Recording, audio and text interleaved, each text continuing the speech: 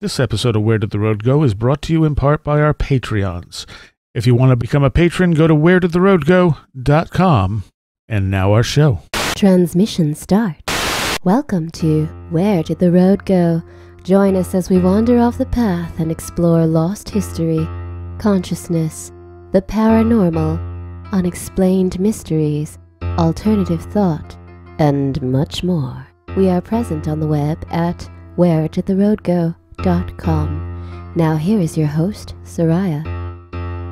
Welcome to this edition of Where Did the Road Go? Tonight, I am presenting you with the second part of my conversation with Aaron Dabbah. And in continuing with his collection of weird stories, we have a bunch of very haunting telegraphy stories. We'll get into a little bit about what that is. And times when insects were actually on trial in a court of law. Yeah, because Aaron collects the best stories. You can find more about Aaron at EsoterX.com. And that's ESOTERX.com. And the subtitle is, If Monsters Don't Exist, Then Why Are They Out to Get Me? Such an enormous collection of fun articles there. Weird stuff that you've probably never heard of before.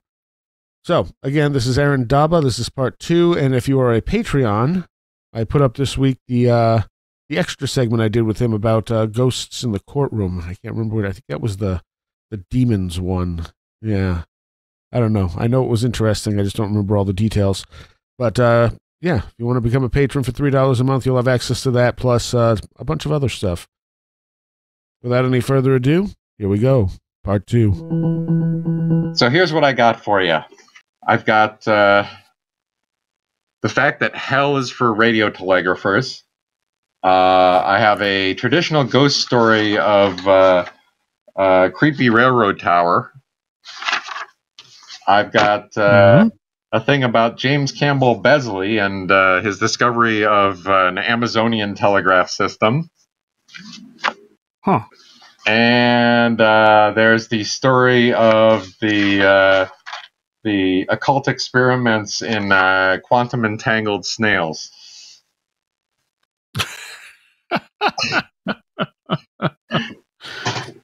Wow. Okay.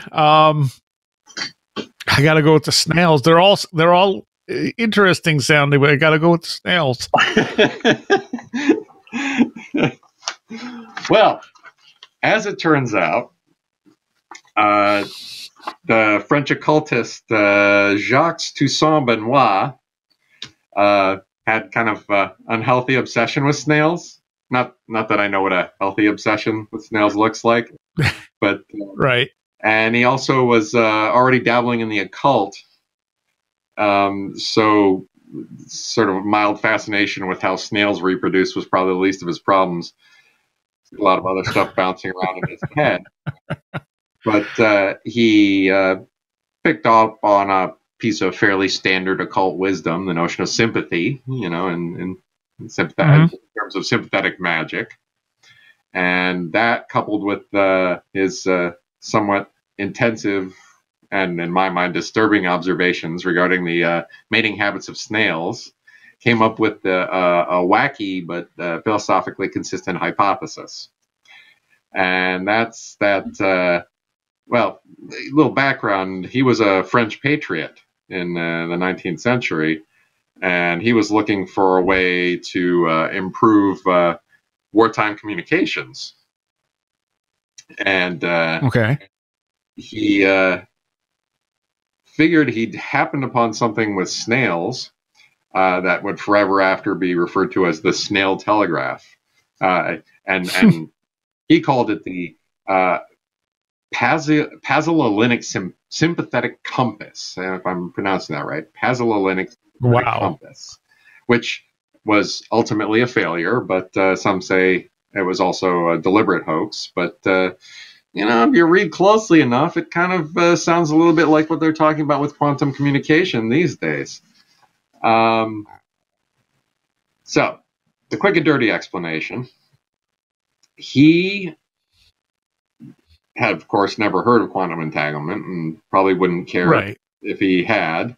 The 1840s, in which he was experimenting, kind of sucked in Europe. crop failures, food shortages, food riots, revolutions in France, Germany, Italy, and Austria, Hungary. Things were just not looking pretty good. And peace on earth wasn't looking like a priority. Britain and France were dominating European politics, and Russia and Prussia were making a lot of noise, and war seemed imminent. And everybody was worried about passing information around. And, we've come up with lots of ways to do that. Flags, lights, and all sorts of other things were being used in the 1840s to sort of signal long distances. And people were playing around with electrical signaling. And so the Scotsmen tried it as early as 1753. But, the problem with a lot of the sort of physical kinds of signaling is that you need good weather, clear skies, sober guys at the towers, that kind of stuff, which you're unlikely to get at any given time. And the idea that Benoit came up with was, and he was working with a French-American guy named Biot Chrétien, I believe was his name. And I'm, again, probably mispronouncing these names, and I'm sorry, any French speakers out there, I apologize. But they decided that they could come up with a means of telegraphing by snails. And and not at this, in the 1780s, 1790s, not too far in the distant past from these experiments that these two were doing in the 1850s, they had discovered, Galvani figured out that you could, electrocute a dead toad and its legs would twitch. So people were talking about animal electricity, and it seemed pretty cool. and so people were looking into it. And of course, at the same time, you have the sort of revival of a lot of occultism. And, put a little animal electricity and occultism together, and what do you get? You get the snail telegraph. And the snail telegraph was because they started, actually, there's a precursor to the snail telegraph, and that's the powder of sympathy. That was the 17th century version of it. It's where they, your alchemist would put together some weird concoction, and they would apply it to a weapon, and they'd cut a dog. And these guys were obviously not nice, and put the dog on the boat, and on a boat, and the boat would go off sailing, and they would then wound the dog and be able to tell that there was where something was in the world by wounding the dog. I mean, which of course is absolutely silly, but they needed to solve. They hadn't solved the longitude problem yet. You could fix your latitude, but you couldn't fix your longitude very easily. So you send the wounded dog along board your sailing ship, and some reliable individual stays on shore and dips a piece of bandage used on the dog to bandage the wound into a solution of the powder. And presumably every time he did that, the dog would yelp, and then the ship would know what time it is, and then they'd know what the longitude was, because that's how they eventually solved the longitude problem, that you have to know what time it is, and then you can tell what longitude you're at. So that's not at all well and good, except that, they hadn't really thought of snails yet. And Benoit decided that the electrical telegraph was working pretty well on dry land by the time he started experimenting. The optical telegraph was okay. They'd even laid some undersea cables connecting France and England, but communicating across the ocean was getting to be a real problem. They had to figure out how to do that. And Benoit had the notion that certain species of snail formed a permanent telepathic bond when they mated. And details are a little bit sparse on how he came to that conclusion. But like I said, he had an unhealthy obsession with snail mating. So obviously he spent a lot of time staring at them. And what he did is he did a lot of forced mating and poking of snails. and decided that you could communicate based on this notion of sympathetic reactions, and that these snails, once they mated, had some sort of what he called the terrestrial galvanic current or animal sympathetic current, and you could derive this new force from that, for which you could use to telegraph messages back and forth. And so all I had to do at this point, now that I'd come up with this great theory, was build a snail telegraph. And Benoit obviously, was lacking in capital, as, he spent most of his time staring at snails. But his partner, Beat Shretin, who was a shadowy figure. Nobody really had ever seen this guy, apparently. And Benoit convinced a certain Monsieur Triat to provide a lab space for him so he could prove this. And he experimented for a year without showing any results, and Triat started to get suspicious that maybe the money he was investing in this was not the best money he'd ever spent. But Benoit finally offered a demonstration and invited a reporter, Jules Ali, to see what happened. And basically what it consisted of was a complicated set of metallic plates and holes in them with wheels and circular discs and steel axes. And of course, at the center of all this, in a solution of sulfate and copper, was a living snail.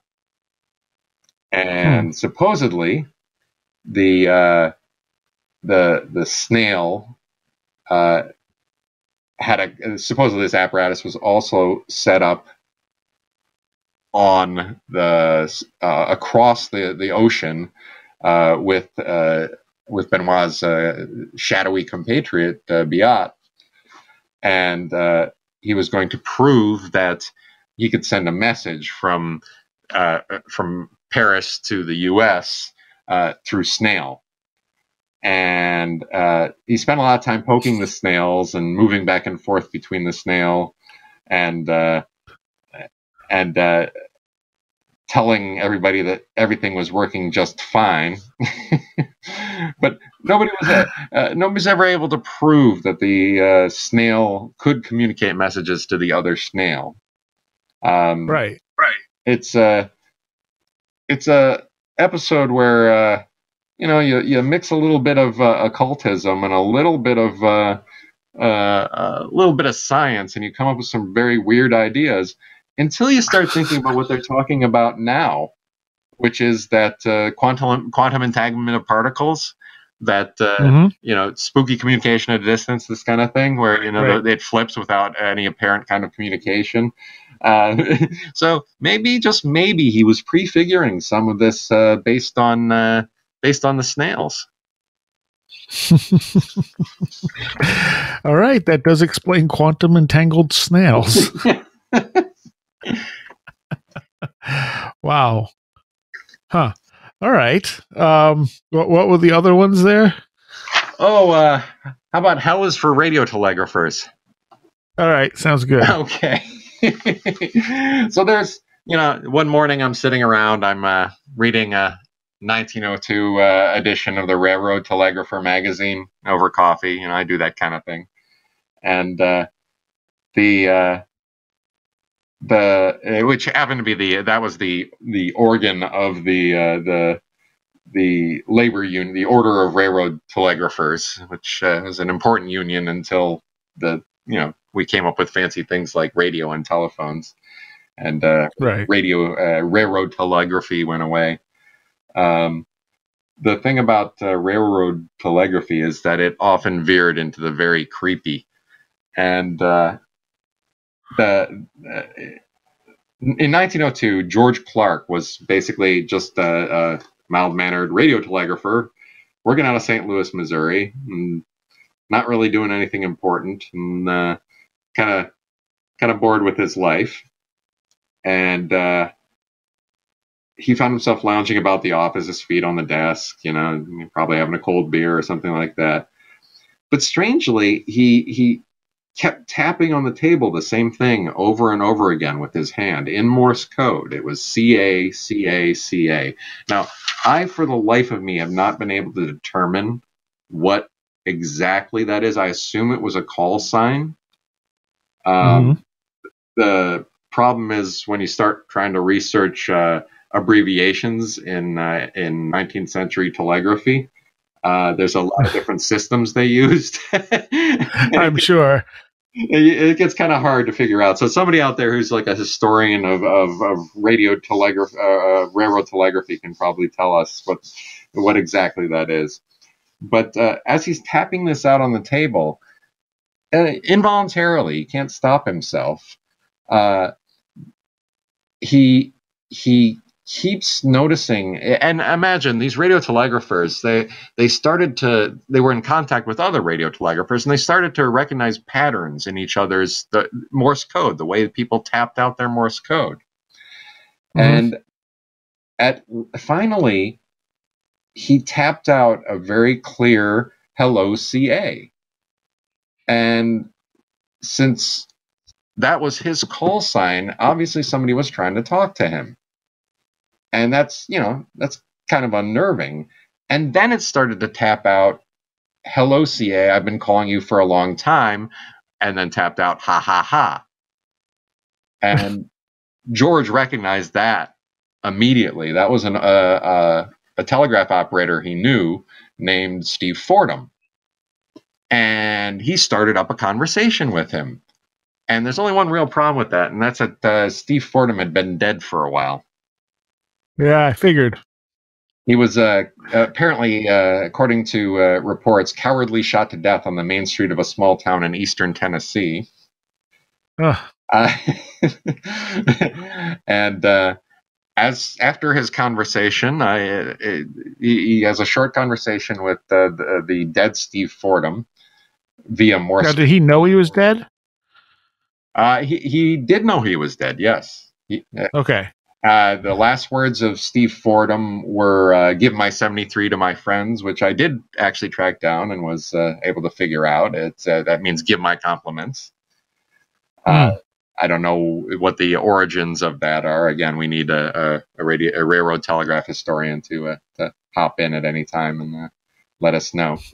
But so Mr. Clark had discovered, again, this is the time of spiritualism, and has discovered this version of automatic writing in the form of automatic telegraphy.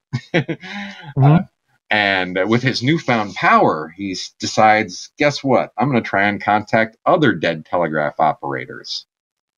And so he tried lots and lots of long deceased acquaintances that he'd known in the railroad communication business. And he could always raise Steve Fordham, but he didn't seem to be able to get anybody else. And he was moved from Missouri to New England, and he was became acquainted with another local telegraph operator named Kitty, a faithful Christian woman, is reported. And upon her death, George tried to contact her and was able to contact her. She assured him that she was at home and at peace. Now, this presented a very strange problem for George, and that's that of all the many telegraph operators that he was acquainted with, he only seemed to be able to connect to two. And the conclusion he drew from that, which not entirely unreasonable conclusion, is that those two radio telegraphers were in heaven, and all the others were not. Well, I'll say this though: the fact that he couldn't just contact everyone tells me that whatever was going on was probably, at least on his part, legitimate. He wasn't making these extraordinary. He was puzzled by the fact that he couldn't contact these other people. Yeah, or God hates radio telegraphers. And maybe. I worry about things like that. It's like, I'm glad I didn't go into railroad telegraphy. I mean, I personally, I when I told my guidance counselor I wanted to be a rail baron, she was not amused, but it was the 70s. Railroads weren't very big. That's probably the first time she heard that. I ended up a tech guy, and if I was alive in 1902 and was a tech guy, I'd probably be a radio telegrapher. Fair enough. Okay, so what were the other options there? Okay, we've got the amazing Amazonian telegraph discovered by James Besley, and we've got the creepy ghost story of a bunch of guys in a isolated railroad telegraph tower. Let's do the Amazonian one first. All right, so James Campbell Besley, which poor guy does not even have a Wikipedia page. Can you believe that? I mean, it's just plain insulting if you're a historical figure. I mean, he's long dead, or else he'd probably have big self-esteem issues. But right, this guy was the epitome of the adventurous Victorian gentleman, and he happened to have discovered that there was a rudimentary system of wireless telegraphy that existed in South America's Amazon Valley 2,000 years before Marconi got the Nobel Prize for it in 1909. Now, Besley's interesting in himself. I mean, he spent his childhood in South Africa and Australia, returned to England, graduated at Oxford, went off to Australia, hit the gold fields in Kalgoorlie, made a lot of money that way, headed off for the Klondike Gold Rush in Alaska. And it's said that he pocketed about $250,000 worth of gold. Wow. Then he enlisted in the Kitchener's Flying Scouts in the Boer War, which basically involved carrying military dispatches like across 120 miles of enemy territory. Man. And then, I mean, it was basically a pretty bad dude. You know, he got around, and then after that, he went to Mexico and set up a silver and copper mining operation and a 50,000-acre cattle ranch. And this is all while the Mexican Revolution raged around him. And sometime in between there, he won the 1913 Pacific Coast Polo Open in Southern California. Jeez. And so he had enough gold. He had all the polo trophies he could do anything with. And so he decided to hop down to Peru and explore the headwaters of the Amazon in 1913. So after rafting about 4,000 miles of the Amazon River to the Atlantic, he found 3 Inca cities that had not been discovered before, cannibalized remains of earlier explorers. He survived malaria, vampire bats, snowstorms. He managed to take the first motion pictures of Machu Picchu in 1911. Oh, wow. I mean, this is a dude who would make Indiana Jones blush. And he came back to New York City with a monkey named Changa, who he taught to order room service for him at the Waldorf Hotel, is the rumor. And they unfortunately, in 1913, all the stuff that he brought back, the film and the artifacts from his Amazon expedition, were stolen. No. And this, of course, this guy was such a bad, such a tough dude. He headed back to Peru in 1914 to reshoot the whole thing. So wow. He did it all again. But then he came back with a new cargo to New York, and his ship was rammed and sunk in New York Harbor. And he managed to save the cargo this time, though. So, it's kind of weird that he's faded into such obscurity that even Wikipedia can't find him now. Yeah. But one of his big accomplishments was that he noticed that everywhere in the Amazon his presence was already announced. Wherever his party went, the natives already seemed to know he was there. And he didn't understand how such rapid communication was happening. And when he asked the natives, they said, well, how's this happening? They said, wireless, just like you guys.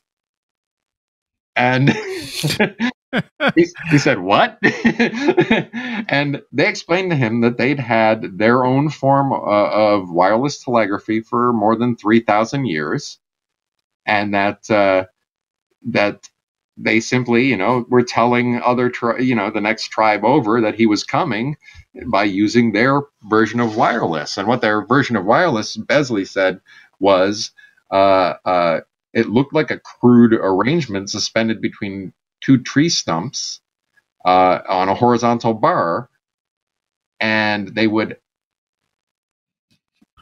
tap on a hollowed tree trunk that base was slightly off ground, and inside had been arranged with strings like a violin. And they said when the instrument was struck with a rubber hammer, the vibration created a wave that carried for miles over the hills, and that the receivers were similar to the transmitter. They would just vibrate according to what was hit. And so, understanding the sound system, one tribe could communicate with the other. And I love this because this is like, here's something we, pat ourselves on the back in 1909 for being so smart to invent, but, with a few hollowed out trees and some jaguar gut strings, Yeah. They came up with the same thing in the Amazon. And it almost sounds radar-ish in a sense. Yeah. Because it's bouncing back, right? Yeah. Well, if you think about it, it's like could I know I couldn't build a wireless telegraph system out of hollowed tree and leopard guts. No, I'm impressed. It's a good idea. But there is a lot of ancient sound technology in the ancient world. I mean, that we don't fully understand today. So I mean that it kind of makes sense. Yeah. Well, So, the funny thing is, like, ask somebody to explain how telegraphy works today, and they can't tell you that either. So it's true. Okay, so we had one creepy one, right? I have a very creepy one. This comes from a article I wrote called "I've Been Working on the Creepy Railroad," and back in 1851, railroad companies in the U.S. Started using telegraphy to coordinate the arrival and departure of trains. And the reason for this is because prior to that, the whole U.S. rail system was single-tracked. You had to be really careful dispatching trains to avoid either, head-on collisions between two trains going in opposite directions and back-end collisions, trains going in opposite. Or going in the same. So what they used up until then was they called it a time interval dispatching system, which is basically send a train out and then wait. Which, all right. And you wait enough time so that, the other train can get far enough that you're not going to run into the back of it. Which, perfectly reasonable, except that they kept running into each other and you had lots of train accidents. The obvious solution to this is our modern solution, the two-track train system, with each train going in a different direction on a different track, but that required laying double tracks everywhere. And that costs a lot of money, and it doesn't solve the problem of trains headed in the same direction. Right. The more cost-effective solution at that point was to come up with these telegraph stations, which railroad telegraph stations where they could say the train just passed X location and it's currently 9 p.m. and somebody could tell them, well, it just passed us here now, so it's safe to let another train go. I mean, it's a reasonable use of communication technology. And that brings us to Dale, Georgia. And the great thing about Dale, Georgia is it never actually existed. Well, I mean, it existed. It was one building, and that one building was a radio telegraph tower. There was nothing else. It was about 7 miles south of Savannah on the main line of the Atlantic Coast Railroad. And Dale, Georgia was a telegraph tower, and the nearest human habitation was a quarter of a mile away. So what you've got is a little tower next to a railroad track in the middle of a pine forest, inhabited by 3 railroad telegraph operators for 3 months of the year, and otherwise deserted. because starting in January, the northern tourists would flock to Florida, much as they do now. Right. And they would pass through Dale, Georgia, and so for those few months they would need the telegraph operators because of the high traffic of trains coming through to avoid collisions. But the middle of a lonely pine forest, only 3 operators there for 3 months of a year, and then it's deserted the rest of the year and nobody nearby. I mean, that's just plain recipe for a horror movie, right? Yeah, definitely.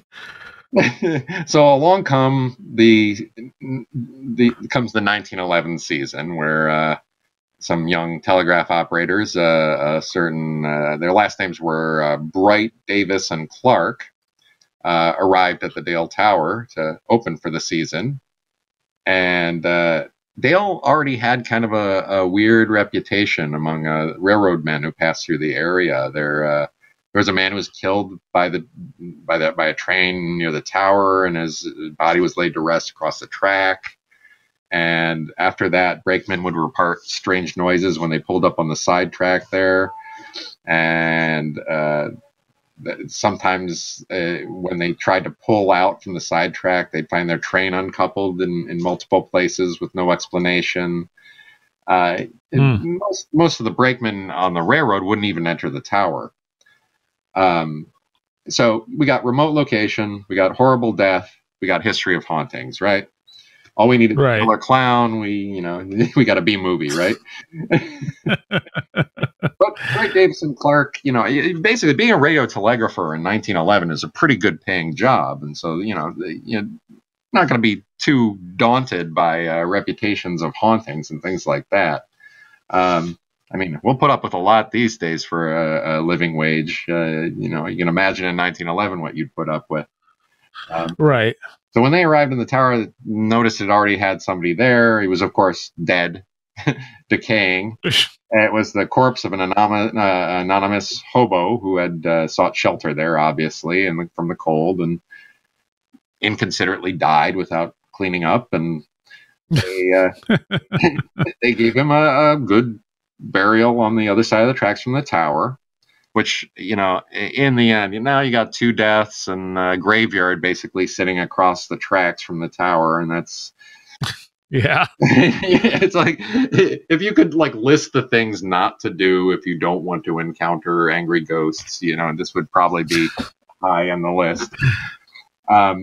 The first things occurred, they were not terribly scary things that were happening. There were trap doors that were flinging open, fastenings with, they'd fasten the trap doors with nails and an iron bar and it'd still fly open. They'd hear footsteps on the stairs, even though all 3 of them were in the top of the tower. The raising and lowering of window sashes in the upper tower in full view of the 3 occupants and no one being near the window. And they were pretty sure that there was some sort of trickster doing something to them. So they would do stuff like securely fasten the shades and the doors, and no precaution whatsoever, seemed to have any effect. And soon they reported that various articles began to be levitated about the room in broad daylight. And then a can of condensed milk lifted itself into the air, and a large dish pan lifted itself and rolled down the stairs out of the tower and under it. And a lantern levitated from the desk. A can opener flew wildly about. I mean, it's a long litany of just weird things happening. Bolts and taps and such things as used in railroad construction. They'd get hurled through the windows of the Dale Tower. And I actually have a picture of the Dale Tower. It's just sitting in the middle of nowhere. It is a creepy looking thing. Now, is it a tower like these like a wilderness tower is, or where it's on stilts, or is it a tower? It's an actual. It's not even really a tower. It's like a 2-floor building, just a small 2-floor building. Probably just enough room for a radio telegraph and some beds for the operators and a kitchen. I mean, it looks like a little tiny townhouse in the middle of nowhere. There's nothing around this thing. Okay. So unfortunately, things started to escalate, as they do. Yeah. And the objects were being hurled around the tower so consistently that the three guys had to often run out of the tower and abandon it before they got hit in the head. And on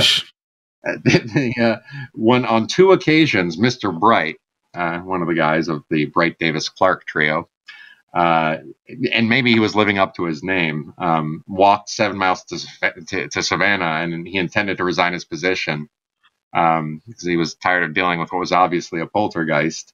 But when he got there, he found he was too embarrassed to admit the reason, so he returned to Dale Tower. And yet, Bright, Davis, and Clark, they figured something had to be done.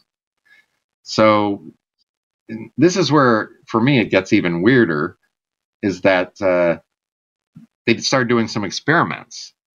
They would take a pack of ordinary playing cards and toss it from the window in the belief, and part of this was also they figured the cards somehow were involved in this. I'm not sure why they came to that conclusion, but they tossed them out the window, and they found them in a bag of rice.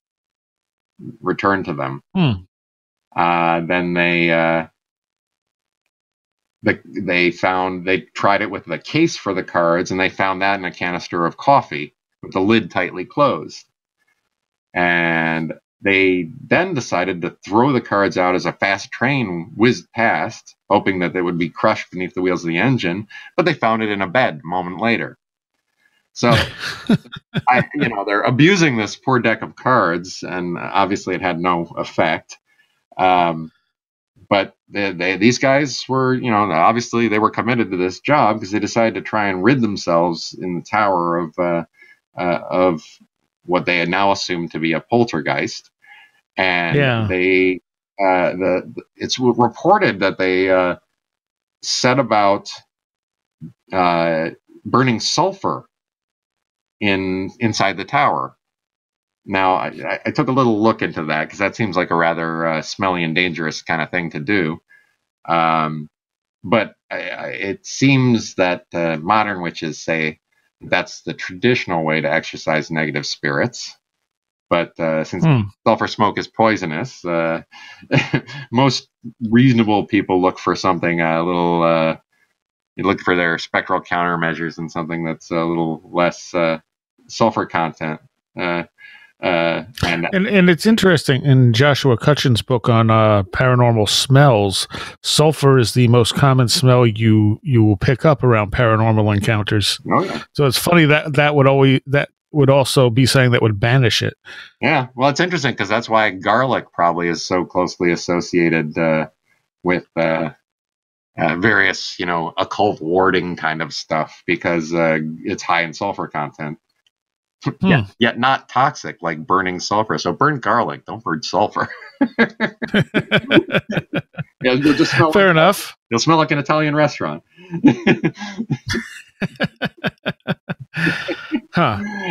But what's interesting is that it seemed to work. They after they burned the sulfur in the tower, and I hopefully let it air out for a year or two.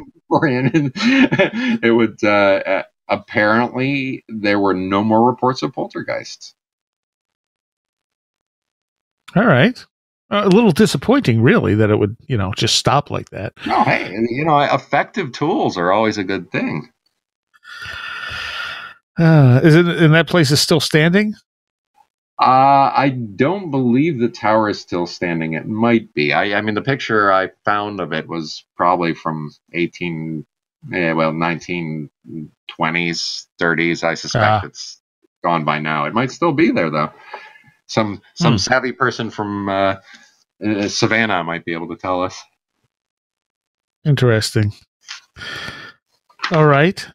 That was the last one from the Weird Telegraphy, right? Yes, that is. I strongly suspect I have one or two other Weird Telegraphy ones, but off the top of my head, I'm. That's fine. I think those are my best ones. There's a lot of weird. a lot of this, the Radio Telegrapher, that magazine I was talking about, weird stuff like that got printed in this just completely random like Union magazine. So let's move on to Insects on Trial. Okay, do you want to talk about insects being a trial about insect excommunication, or a deal that was cut with insects over not eating the grapes? Let's go with the grapes. Let's go with the grapes. All right.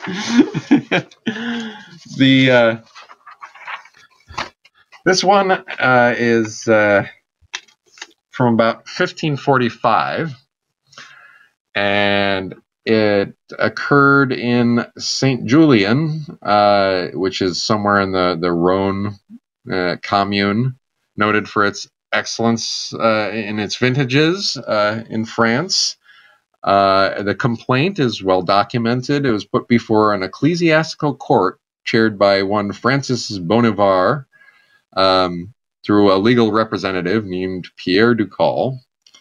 And the defendant in the case was a herbivorous species of weevil. So it was St. Julien versus weevils was the case.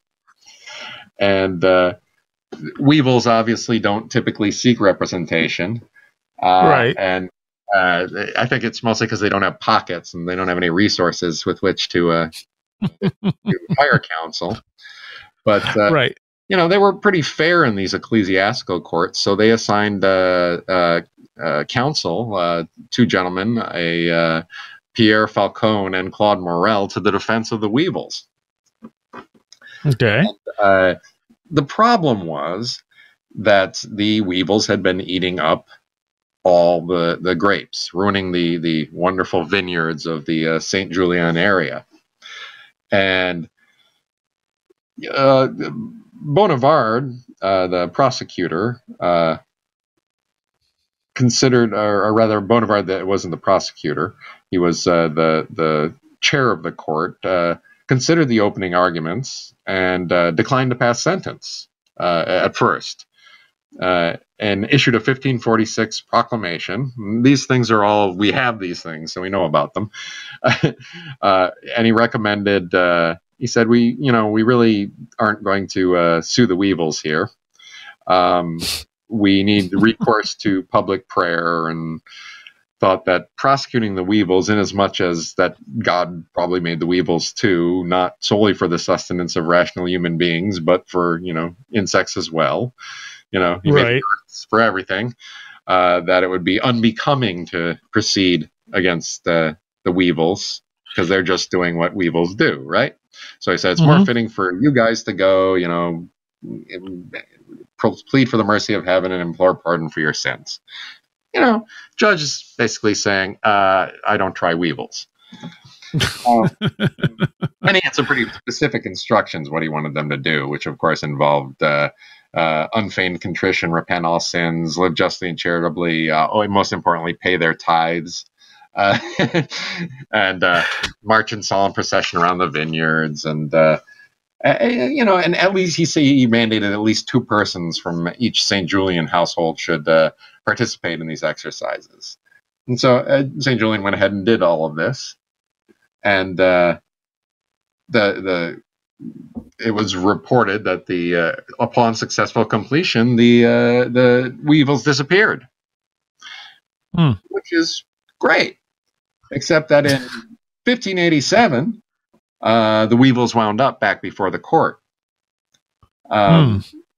Yeah, and this time they also were afforded representation, and making reference back to the earlier 1546 decision, this new 1587 case against the weevils pointed out that formerly and this is a quote from the decision, formerly by virtue of defined services and earnest supplications, the scourge and inordinate fury of the aforesaid animals did cease.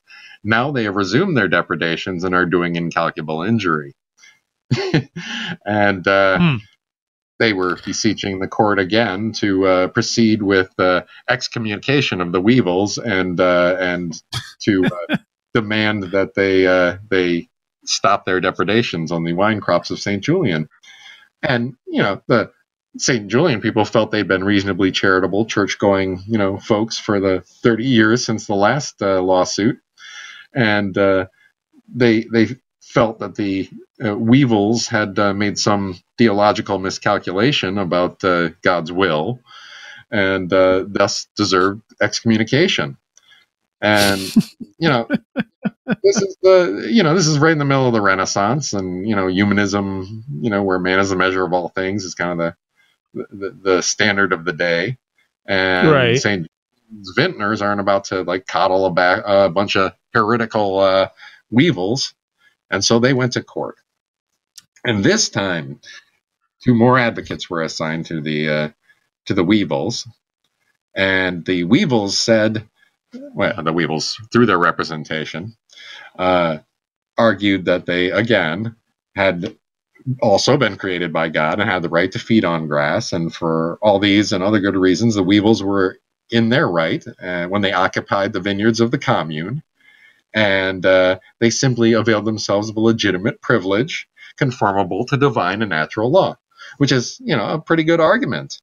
And the plaintiff's retort was that, the Bible and common sense said animals are here for the utility of man, and we should, they have no right to cause loss to us. And the counsel for the insects said that we had no right to command animals. We had the right to command animals, but not the right to persecute or excommunicate them, which is an interesting, subtle argument, which means basically you can stomp on them, but you can't excommunicate them. Right. Huh. So the judges were very impressed with the defense arguments, and it looked like the folks in St. Julian were headed for another round of repentance and paying their tithes and things like that. Right. But the mayor of St. Julian stepped forward with a really novel solution to the problem. He offered the Weevils a deal. Or through the Weevils Council, he offered the Weevils a deal. Right. And he was willing to offer them what was effectively a Weevil preserve, a plot of land ceded to them in perpetuity, but preserving a right of way for humans across the territory. But otherwise, they could have everything else, where they could live out the rest of their days in peace and security, on the condition that the Weevils agreed to vacate the vineyards and accept excommunication from the Catholic Church should they return. Which is, not a terrible idea. and the crack legal team for the Weevils accepted the deal, because you can't really pass that up. But the legal wrangling didn't actually end there, because one of the Weevil advocates, Antoine Filiot, on 1587 declared that he could not in good conscience accept the offer on behalf of the Weevils, as he had inspected the land set aside for them and found it sterile and unwelcoming. So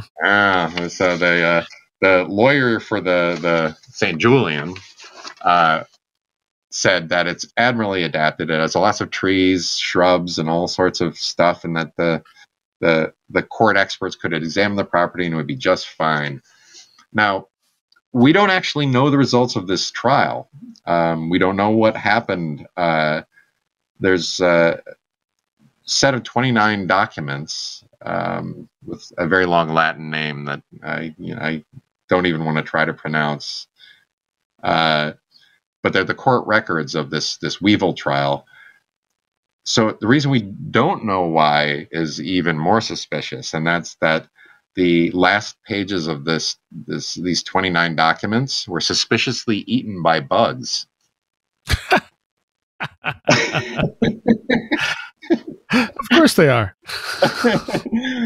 So essentially, the bugs physically annulled the judgment of the court, so we don't know what it was. So when attempts to have the Weevils excommunicated failed, they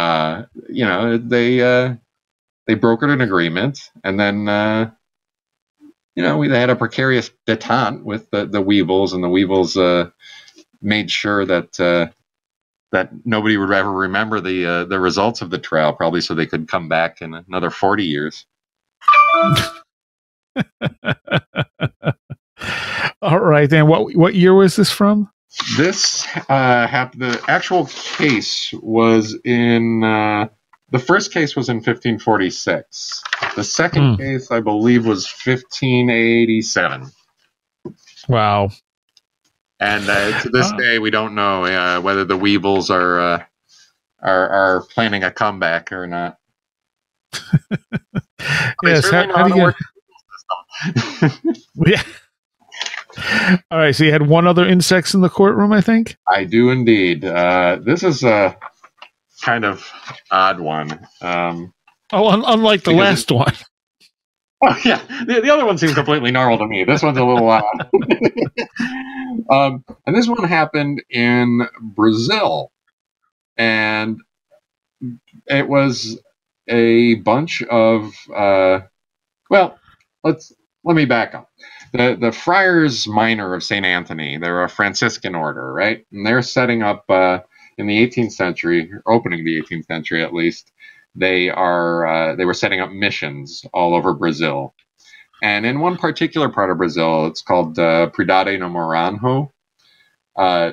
They were building a monastery, and once the monastery was built, they had ant problems. And they unwisely took those local ants to court for violations of their property rights. And what they didn't expect was that the ants were ready for them.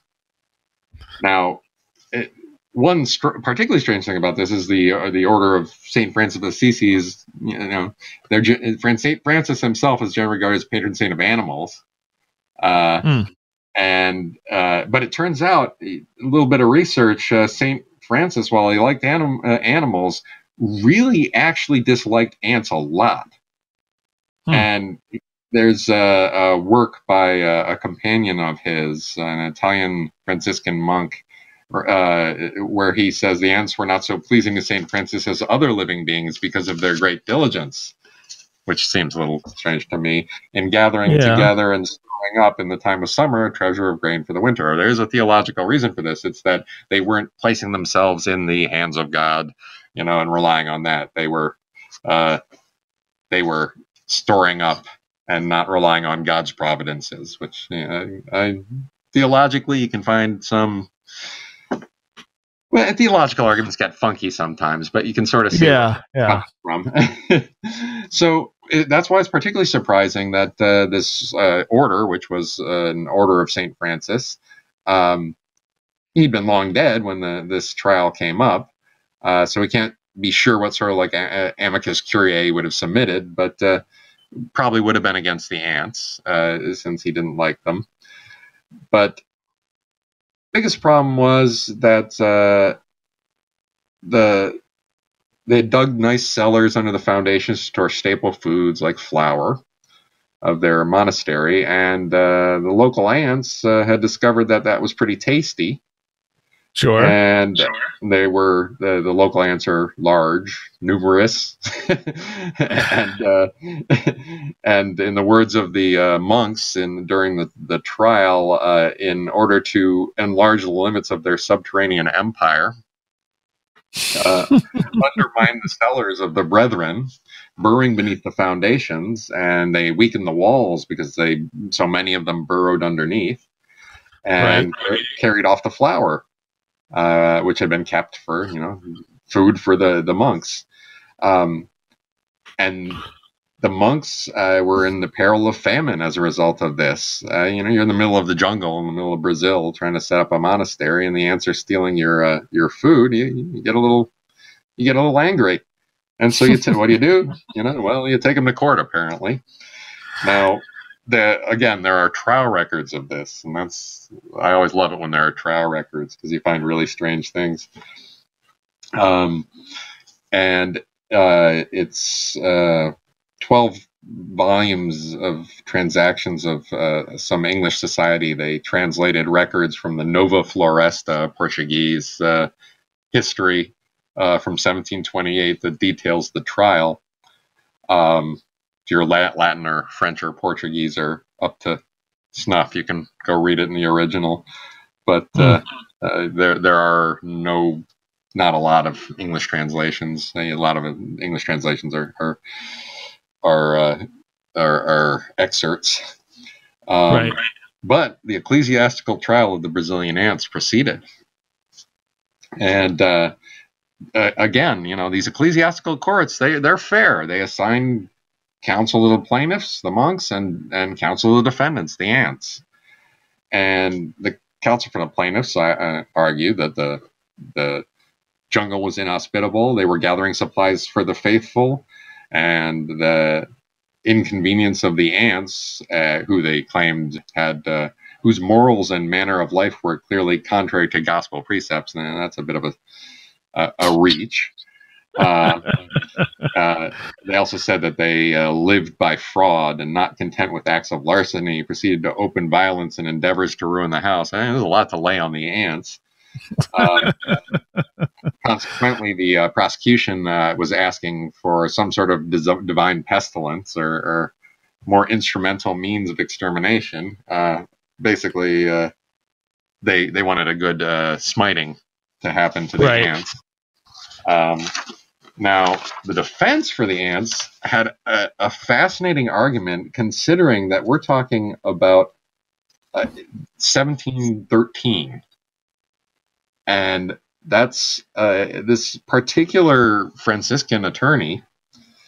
I don't know if he's an attorney. He's in ecclesiastical court. I don't think they call them attorneys, but the defense, the equivalent of the Franciscan defense attorney for the ants, said, of course, used some of the similar arguments that the Weevil counsel used, and that they as ants were endowed with life, they were compelled to preserve said life with the instincts implanted in them.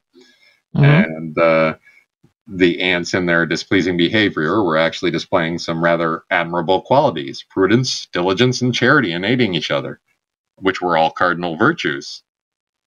So he's basically being really obnoxious, this defense. And he said, given the comparative size of an ant versus a monk, their burdens often far surpass that of the monks. So he said, hey, these ants are working harder than you are.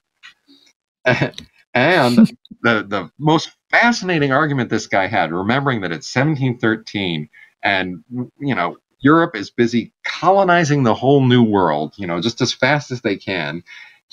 One of his arguments was his clients, the ants, had been in possession of the land long before the appellants and established themselves there, and that seizure of said territory was by simple force on the part of the Franciscans, and conducted that while it might be justifiable that the plaintiffs defend their monastery by human means, that means the monks, you know, crush the ants as they see them, that an appeal for retribution from the Creator was wholly unjustifiable. So this went to the judge, and the judge said that the brethren should appoint a field in their neighborhood. Again, we got a very similar to, it looks like these guys read maybe some of the Weevil case law, and they should appoint a field in their neighborhood suitable for the habitation of the ants, and that the latter should change their abode immediately, under pain of major excommunication. And that way, both, you know, the ants would have their own field, and the monks would not have to worry about their food anymore, or their house being undermined by burrowing ants. And apparently, ants in Brazil are really big and nasty, and I can imagine them burrowing under a wall and undermining it. A friar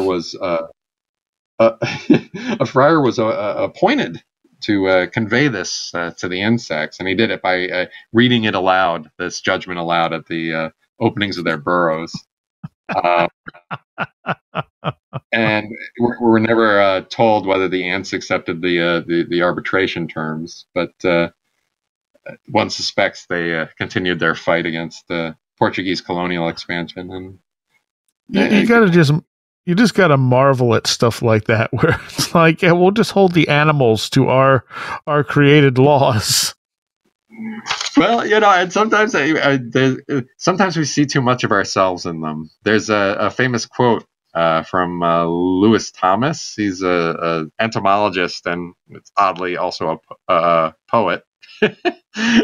He said, ants are so much like human beings as to be an embarrassment. They farm fungi, raise aphids as livestock, launch armies into wars, use chemical sprays to alarm and confuse enemies, and capture slaves. The families of weaver ants engage in child labor, holding their larvae like shuttles to spin out the thread that sews the leaves together for their fungus gardens. They exchange information ceaselessly. They do everything but watch television. All right, fair enough. Wow.